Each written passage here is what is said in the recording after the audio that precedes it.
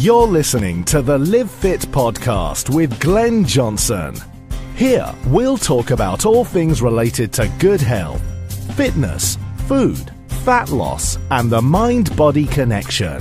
Yes, this is the Live Fit podcast. Once again, I'm your host, Glenn Johnson, and this is episode 40. I am so excited about this episode. When Life Gives You Lemons with Tara Bell. This is an inspiring story about a woman who overcame depression and PTSD with the help of a dog, diet, and exercise. Tara Bell Betts is my guest today. I wanted to talk to her because of her amazing story of 20 years of hardship, followed by 3 years of being a shut-in with post-traumatic stress disorder, and how she turned her life around. It's really an amazing story. You know, I talk to people all the time who say they can't stop eating too much, or that they're not willing to give up the foods that are killing them and making them sick. But I think Tara's story of inspiration will help you realize that if she can do it, you can do it too. She's now 40 years old and in the best shape of her life. This year, she lost 70 pounds, ran a 5K obstacle course race. She can do handstands and is still going strong. She's tough, wise, and inspiring. But before I tell her story, I have something else I want to share with you. Periodically, I like to check in with some of my former clients to see how they're doing. I really want them to continue to be fit even after they're done with my program. I want them to succeed for life. I want them to live fit for life. And so I called up Lisa to see how she's been doing. I know that she's been doing some running races. She said she's doing great. I think what's helped me most is that I've been able to, especially in being kind of independent after going through Live Fit, has been you gave me a very comprehensive plan. You gave me something that had, I guess, items I could follow, percentages, things that were just very easy for me to follow. I think I've been, not really off the program, but technically not actively being monitored for a number of months now, and I really haven't gained any weight. My weight's been maintained, and that's really just been, through your listening and your guidance and giving me things that were pretty structured and simple. I've gone through trainers before, and they've always said, well, reduce your carbs or reduce your sugar or, increase your protein. And then when I would ask them for some specific numbers to follow, they would say, well, just do it, just decrease it, and it would be very general. So I would find that I was with them, I would be okay, and then afterwards I would gain weight again. And so with this, I have a much better understanding of when I put a plate together what it should look like. Thanks, Lisa. I really love hearing the confidence and the commitment coming out of her voice. She is much more stable and secure than she was regarding her fitness and nutrition habits when I started talking to her a year or so ago. And this is why I do this. It really warms my heart and makes me feel great about all the time and effort I put into this. If you would like to share your success story, please let me know. You can always find information about my programs at livefitlean.com. And now I want to share my interview with Tara Bell. She grew up a very normal person in a small town in eastern Canada, went to college, got married, and had a child. And that was where the normalcy ended.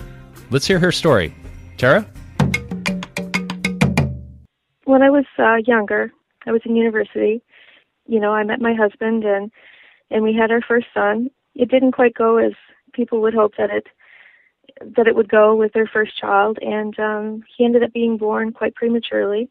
He was born at 25 weeks and weighed 1 pound and 3 ounces.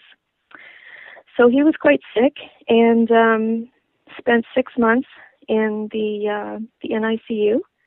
It was a really, really difficult time. He was very sick. He had bleeding in his brain, bleeding in his lungs, bleeding in, a lot of his internal organs. They didn't know if he was going to make it, and that kind of went, back and forth for 6 months until he finally came home. He weighed just under 5 pounds, so he was still a small baby, not even the size of a full-term baby when he was, 6 months old. We thought that we were kind of, going to be scot-free. We were home and things were looking up. It didn't quite turn out that way. It seemed that he was very developmentally delayed, which we sort of expected because he was so small and so premature.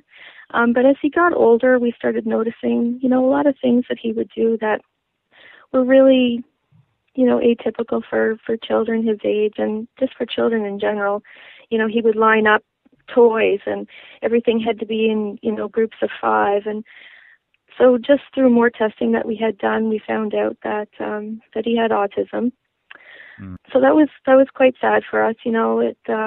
We'd never known anybody with autism before. I think our only reference at the time was that Tom Cruise movie, Rain Man. And, so, at that time, my son actually just turned 18, so it was quite a few years ago. And at that time, autism wasn't really in the spotlight like it is now. So there wasn't a whole lot of information for us. We didn't know anybody with a child with autism. So we kind of went through it blindly, I guess, and everything was just new. And so that was a hard adjustment. After that, he developed epilepsy. It was quite severe. He had to be airlifted at one point to the IWK. He had a seizure that lasted, it was 5 hours, I think it was. Holy cow. He ended up on a respirator for that. So, we didn't know. It's just been always very unpredictable with him because of just all the stress on a relationship. My husband and I ended up getting divorced. It's been a long road. Wow. Yeah, it certainly has. I'm sorry to hear that, Tara. As a parent, I can only begin to understand what it must have been like, the worry, the stress, the daily turmoil and troubles. But she does get through it, and she does find a light at the end of the tunnel, and we're going to find out in a little bit what she did to bring herself out of it. But first, I asked her a question, if she had been overweight all of her life, or it's something that developed gradually. I wasn't, actually. It didn't really start till I went to university, and, everybody starts and they have that famous, the Frosh 15. Everybody gains 15 pounds, I guess, but for me, it was probably more like 20. And then, of course, I had my son right after, and then, the whole thing with consoling yourself with a bag of Oreo cookies, you know what I mean, while you're sitting there. So it was a gradual process. It wasn't something that, just sort of happened all at once. It's just been over the years that, the pounds have just piled on, and all of a sudden I was 230 pounds. So. But that's pretty typical also, the weight going on gradually, and you don't really notice it. You eat a bag of cookies, and you don't have an immediate response of weight gain. In other words, you don't look in the mirror and see 20 extra pounds on you right then, but after those habits lasting for a year or so, then they do add on. But of course, it's so gradual. It's just like you don't notice your hair growing. Yes, absolutely. As if all that wasn't enough, something else happened in her life that would make a devastating effect for the next 3 years and change her life forever. Yes. About 4 years ago now, I had gone through nursing, and, I was a nurse and had been a nurse for probably, more than 10 years at that point. There was a woman that was missing, a young woman that was missing from our community. She had been missing for a week. The family was frantic, looking for her. She was also a young mother, and I really felt an affinity with her story. And I guess people would think that, you wish that if that were ever to happen to me, I would hope that people would come look for me too. Right. And so I volunteered to join the search party and to go search for her. I think I really thought that, we would have a happy ending, and that, I'd even brought my first aid kit. I thought maybe she was injured somewhere, and that, I could help. Being a nurse, that I could use my skills and help her. Mm-hmm. But unfortunately, when we went to search that morning, we did end up finding her. Mm-hmm. And it was my search party of 7 people. We found her in a garbage bag on the side of a dirt road in the middle of the woods. I want to skip the details of what Tara said here. Suffice it to say, it's not pretty. It's really amazing what humans can do to each other. It was probably one of the worst things that's ever happened to me. Definitely one of the worst things that I've ever seen. As a nurse, you see a lot of death as a nurse, but this was on a completely different level. I mean, it you can read about things like that and see it in a movie, but to see it with your own eyes is a completely different experience. That was a devastating story. I didn't want to go off in a different direction. I wanted to kind of keep us in place. And so next I asked her how that affected her. And she told us she acquired PTSD and didn't leave her house for the next 3 years. So because of that, I eventually developed PTSD, which is post-traumatic stress disorder. That affected my life greatly. The world just took on a completely different connotation to me, the way that I viewed the world and my safety within the world and other people. I didn't actually leave the house for over 3 years. I would drive my kids to school and would come right back home, and that went on for 3 years. So it was a very sad time. So after 3 years, was it a gradual process that you started leaving the house, or were you just sitting around one day and said, "Hey, I got to get out of here"? What happened? What changed? It was a gradual process. One thing that really changed things for me was that we got a dog. We had already had 2 dogs, but I'd done a lot of reading about soldiers that, receive canine therapy, and so we got a German Shepherd, and she's fantastic, and she's just afforded me this level of security, and I just felt safe when I was with her. And so it started gradually with her. She would come in the car with me, and we would drive to the grocery store. We might not get out of the car that day, depending on, how I was feeling and how hypervigilant or whatever I was feeling that day. But just the fact that she was there just provided me with that level of security, and she's really what started this whole healing process for me. Good. Fantastic. Yeah, dogs are, they're man's and woman's best friend. They really are. I've experienced that and seen it and heard of it so many times. So it sounds like the real turn for the better came when you got that dog.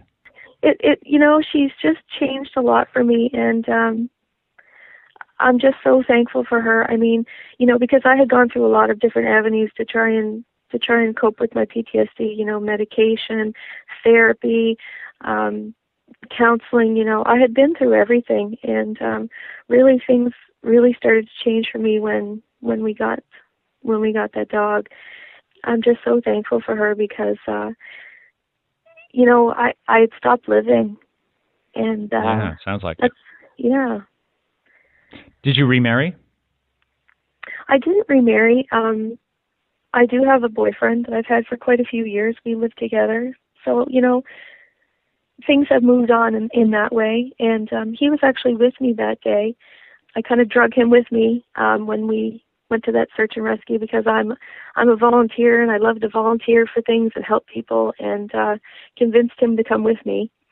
And so we were together. So that was good. That really brought us closer together. I think that we had experienced that trauma together, that, we really understood where the other was coming from, because we were both there. Mm-hmm. Right.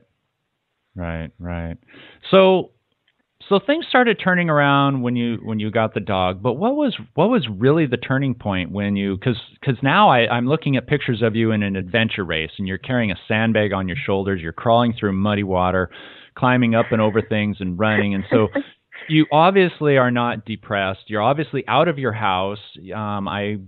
Looks like you probably the PTSD is behind you. So what was the turning point that really changed things, and what were the events that either precipitated it or happened while you were turning your life around? Well, you're right. This last year has probably been one of the best years of my entire life.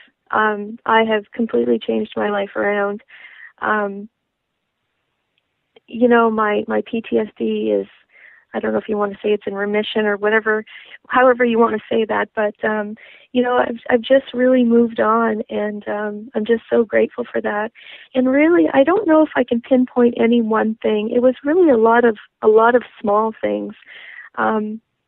One big thing, though, was that I turned 40 this year. And, you know, I had a lot of friends that were turning 40, and everybody just seemed to be, you know, really depressed about it, and, you know, 40, and, you know, and I thought, you know, I don't want that to be me. I want 40 to be a good year. You know, I've had these last 3 years have been terrible, and, you know, I've basically stopped living, and I want 40 to be a good year. And I went into, you know, the beginning of this year, of 2014, I really went into this year with that mindset that this is going to be a good year for me. And one of the things I did was that I set a goal, and that was that I wanted to participate in one of those adventure races. Everybody thought I was crazy because I was grossly overweight. You know, I hadn't done anything in years. But I thought, you know, that's something that I want to do. That's a goal for me, and something to work towards. And that's really how it started for me, was that I had decided for myself that this was not going to be a year that was going to be, you know, sad or depressing, that I wanted these things for myself. And so I started in January, I joined a weight loss group with my mother, and it started that way. It started small, you know. Was that this last January of 2014? Yes, it was, yeah. And so I started going to this group with my mother, and, you know, they do weekly weigh-ins and, you know, kind of have a little pep talk, you know, then you go home. So that was okay. But then, you know, I went a step further, and I thought, well, maybe I should, you know, kind of do some exercise added in with this too. So, you know, my mother and I started walking, and, you know, it was hard at first. I hadn't done anything in a long, long time. And, you know, being at home for 3 years, you know, all I did was sit on the couch and watch movies. And, you know, you start growing, you know, because you just eat, and because you're depressed, and you gain weight. And so it was hard. I did a lot of reading, and one of the really important things for me was that not only changed my body and my relationship with food, but also changed the way that I felt, was I started following the paleo diet. And the paleo diet, I don't know if you're familiar with that, but yes, I am. The principles behind that are basically, you know, that we've moved so far away from how our ancestors ate, but, you know, that accounts for a lot of diseases and things in us now. So I started following the paleo diet. So with that, there's, you know, no sugar, no grain, no dairy, no processed foods. And those are really things that I, you know, completely relied on. I mean, I would get up in the morning and eat a bowl of rice for breakfast. You know, wow. And I loved it. I loved that. I thought it was, you know, that was great, but it was killing me. And I noticed a difference, you know, within the first month, that I just felt just a lot clearer mentally, and just my body just felt better. I had a lot of, you know, aches and pains, and, you know, gallbladder problems, and, you know, I had asthma, and I was always wheezing all the time. And, you know, a lot of that was due to the fact, of course, that I was overweight, but also due to the fact of the things that I was putting inside of my body. And I found that when I cut these things out, you know, the grains, the dairy, that I noticed a lot of these things started subsiding. And that was really, really one of the big things for me was the food, and, you know, completely changing that to what I had eaten before. And that's not to say that you don't fall off the wagon sometimes, because people do. The paleo diet is a great diet, but sometimes you do fall off. But the thing is that, and somebody said this to me today, a very wise man. He said, you know, success isn't a straight line, and it was very true. You know, this journey that I've been on this last year, you know, it hasn't all been a straight up, you know, upwards line. I have failed a couple times. You know, I have been weighed at my weight loss group, and you know, maybe gained a pound. You know what I mean? It's not been all completely uphill. It's sort of a crooked line, but the general trend has been up. I think that's the thing that people need to focus on, because I think people get discouraged. You know, they want everything well, first of all, they want immediate results, and that's a lie. When anything that ever tells you that, that a diet is going to be fast and it's going to be easy, you need to completely discount that, because those are things that aren't true. And but if you stick with it and do your best. I know some people do like an 80-20 for paleo. For myself, I do strict paleo. That's all that I eat. And I feel really good. When I do fall off occasionally and, maybe have a slice of pizza or something, I find that I don't feel good. I always say I feel like a bloated whale. And that's not a nice thing to say maybe, but really that's how I feel. Because I feel so great when I follow the paleo diet. I feel really fantastic. And you really notice a difference when you start introducing those other things into your diet that, you haven't eaten for 6 months. But that's been a really big one for me was following the paleo diet.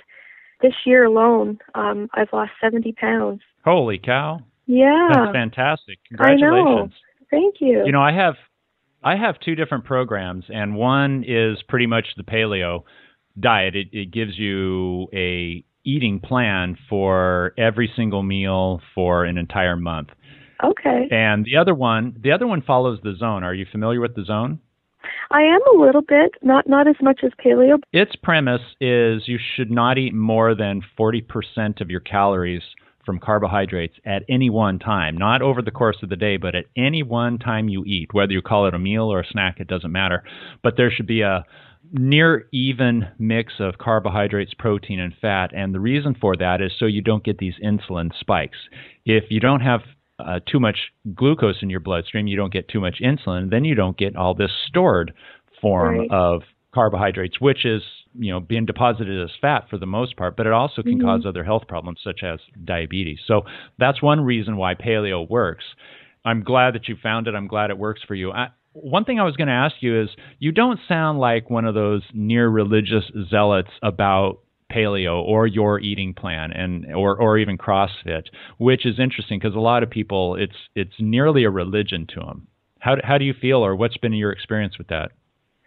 Well, I think as far as the eating is concerned is that I think people need to find something that works for them, because I know, say Weight Watchers, for instance, you have to weigh your food and measure your food, and, you can have half a cup of this and quarter of a cup of that. I know for me personally that is not going to work for me, because that is not something that I'm willing to do long term. I could see myself doing that for, a week or, maybe 2 weeks, but for the rest of my life, I know I'm not going to do that. I'm not going to weigh things. I'm not going to measure things. So the reason that I like paleo is because as long as you stay within the confines of what you're allowed to eat, I guess you could call it, you can eat, as much as you want. Now, that's not saying that you're going to, stuff your face, because really, let's be honest, how many apples can you eat? How many tomatoes can you eat? You know what I mean? You can't eat that many, really. So it's not something. I can eat a lot of apples. Can you? See, I can't. I've eaten 7 at one time before. Now, that's never happened to me before. So I know for me that paleo is something that I can maintain and keep going with. And, I've done it for a year now, and I really enjoy it. I find that food tastes differently when you take out, the processed food and the sugar. When you take that out of your diet, things taste different. They sure do. They really do. And, you discover this love of food and it's not like this addictive love of food. It's just that things taste good, and you feel good after you eat them. And it just really changed my entire mindset, really. And I'm thankful for that. You feel physically and mentally good about eating good food. Absolutely. Absolutely. That's perfect. That's exactly how I feel. So let me see if I can summarize what I'm hearing from you. You were in a really down place. A lot of bad things had happened to you and in your life, and you just got sick of it. So you went to a weight loss group with your mother. So you had some support there with the group and with your mother.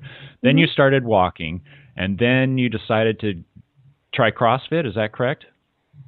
I started with a local gym with the YMCA. I started going to that. I would do little classes like Zumba and step aerobics, that sort of thing. And the more that I would read about paleo, the more I started finding out about CrossFit, because CrossFit and paleo kind of go hand in hand. And, I had no idea what CrossFit even was. And I thought, I wonder if that's something that maybe I should do. So I found one of our local CrossFit gyms and started going to their prep class, which is something that you have to do before you can actually join the gym. You have to take their prep class that shows you, all the lifts and, how to be safe. Oh, good. And so I did that, and I have found a community of people that they're just fabulous. They're supportive and encouraging and enthusiastic, and it's really unlike anything that I've ever done before. It's almost like a team sport, They want everybody to do well. It's not a competition, who can lift more than who can be done faster than who. It's everybody is rooting for everybody else. We want everybody to do well. Paleo and CrossFit, those are the two things of everything that I've done this year that has, encouraged me the most along in this journey that I've taken. And it's just a really unbelievable community of people, and I'm so grateful and so thankful that I found them, because they're just so supportive.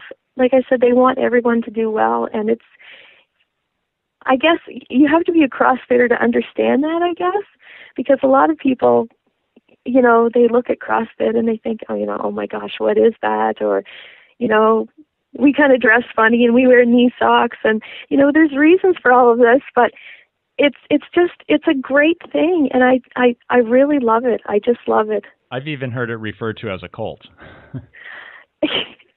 People make jokes about that, but I think it's because it's something that affects people so deeply and changes their lives that, how can you not be excited about something about that, like that, Yeah, if it's something that's really changed something for you. I mean, of course, you want to talk about it and you want to get your friends to come with you. And, I think they just want you to be quiet about it sometimes, but, you're just so excited about it because it's just really changed things for you. It changes. Lifting weights is one of those things that it's very empowering. It makes you feel like, wow, I just did that. I picked that up and I lifted that over my head. I did that. And it's a great feeling for somebody. It makes you feel capable. Yeah, it does. And it makes you feel strong, and it makes you feel good about yourself. And, couple that with this great team atmosphere and, all the energy that, that's present every day when you come into the gym. I mean, it's just a really great life-changing experience. And I'm just so thankful, that I found that. Well, that's fantastic. I've heard pretty much the same story from dozens of other people. I've done CrossFit a few times, but it's not something I do on a regular basis. I'm more of a cyclist, which leads me to my next question. Do you do any cardio other than what they do in CrossFit with the rower? I do some running on my own at home. I'm not a huge fan of running. I find running very difficult, but I still do it. And, when I first started off, I think I ran for 90 seconds, I believe is my very first attempt. And now I can do 5K.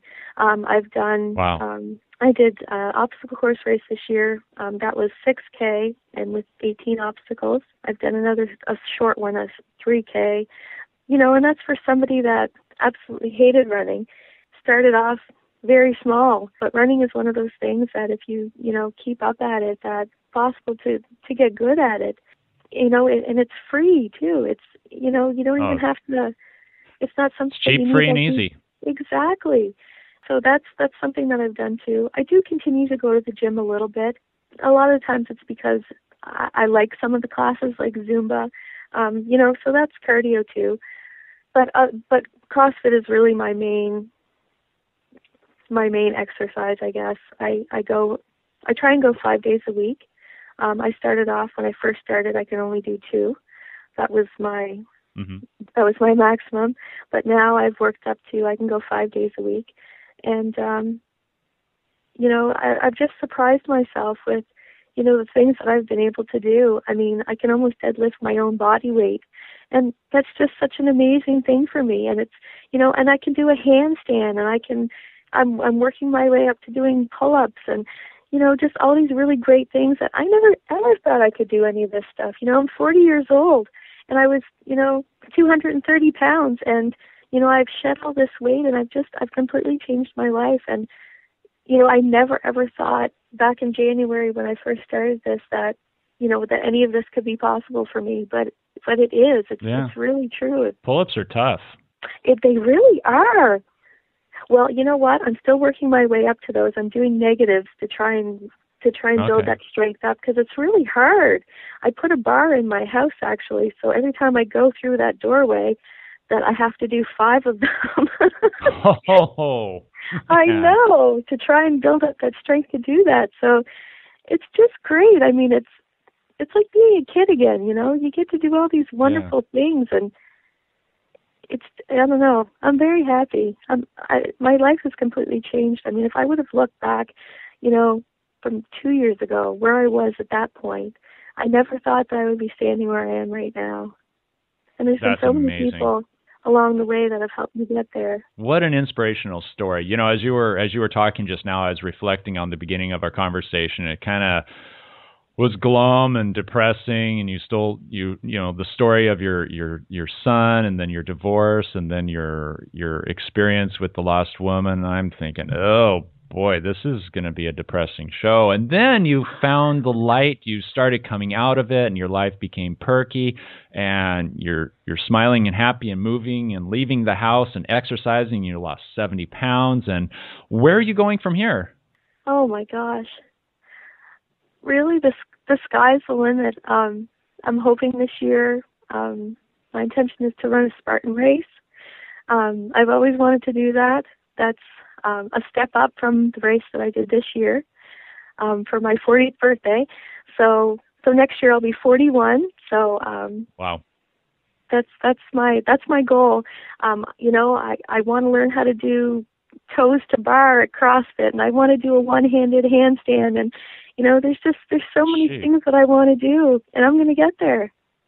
I don't doubt it in the slightest, and I hope you update me when you reach these milestones. So, Tara, thank you once again for talking to us. I know that your story is going to be inspirational, because honestly, from what I've received from hearing from you, if you can do it, anybody can do it.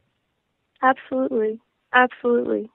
I'm just a regular person, so yes, absolutely. Terrific. Well, once again, thank you, and you have a great day. Thank you, Glenn. Well, that was my interview with Tara Bell Betts. I know it started out a little bit glum, and it was a sad story, and she definitely had some hard times, but the focus here is that she recovered. She pulled herself out of it. She had all kinds of things going against her. She had no life. She was shut into her house, locked in for 3 years with PTSD, and she overcame it. She had help from a dog. She had help from lots of friends and relatives. So she definitely had a support system. But nonetheless, that support system wasn't enough until she made up her mind to make the change that would make her better, and to get out and conquer the world and stop being a victim of it and a victim of her circumstances. So I applaud you, Tara, and I hope other people can borrow your energy and your empowerment and make the most out of their situation.